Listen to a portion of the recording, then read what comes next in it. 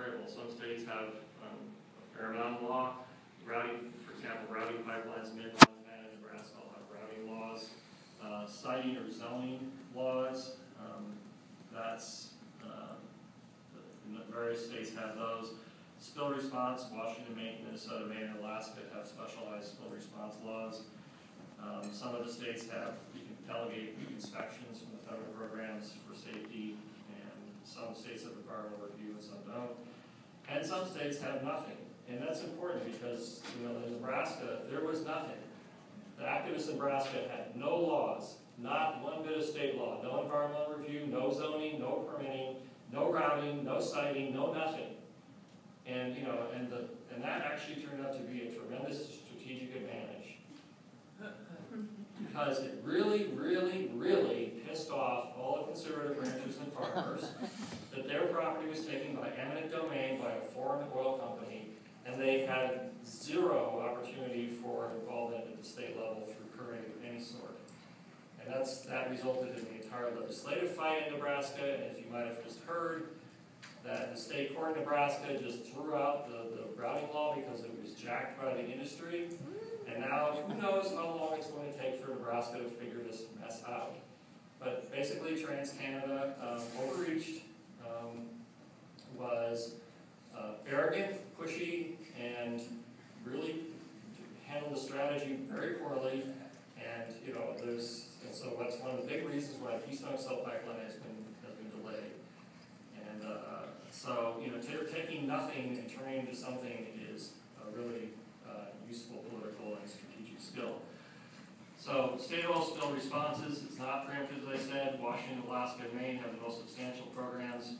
You may also address liability, you can set up pay for response costs, deal with private damages. There's all kinds of ways to deal with that. That's another picture of the Castleton explosion. And then we just about to introduce a bill in Minnesota to improve the state's emergency response planning. There's a number of elements here. The current law basically just says federal standards are good enough, which means for railroads there isn't any, and for pipelines they're kind of fluffy. And so since Minnesota has the largest pipeline infrastructure in the United States, running through it, currently over 1.7 million barrels per day flows through with a total capacity of 2.5 million barrels of pipeline. And we have most of the routes east go through Minnesota, so we have, like I said, 8 oil trains a day going through Minnesota. It's somewhere in excess of 2 million barrels a day of crude oil flow through Minnesota, which has no oil wells in its border itself. But what we did is there's a number of things that are important if you're going to try to do state legislation. And again, Nebraska did state legislation. Folks should really think about blowing up some state ledge. Detailed equipment and personnel standards, because the pipeline and rail stuff don't exist.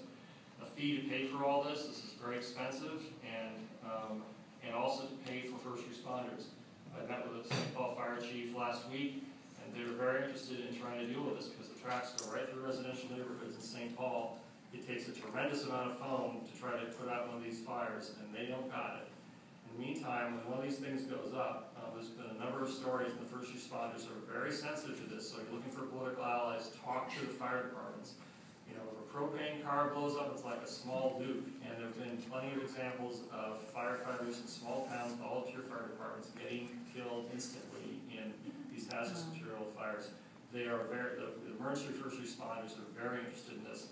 I've also presented to the Highway Patrol in Nebraska, and the FBI in Nebraska, and a bunch of the folks. And the sheriffs, the local sheriffs are very concerned with this. You've got a lot of allies in the first responder community. County level spill response planning is important. And the most important thing is the citizen review. All these federal safety laws basically have excluded citizen action at any level. PHMSA has only one situation when they have to do a safety waiver where they have a public hearing. Otherwise, everything else that PHMSA does is behind the iron curtain. It's just hidden. Probably the same way at FRA. I'm not as familiar with that. So having some ability for citizens to see what this planning is like is very important for a state law. Because Washington is more transparent that way, and they have some of the best planning in the country.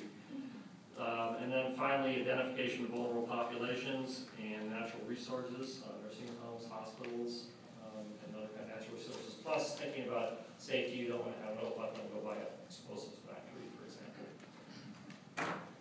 And thank you very much. And again, teach people, and we'll all stop this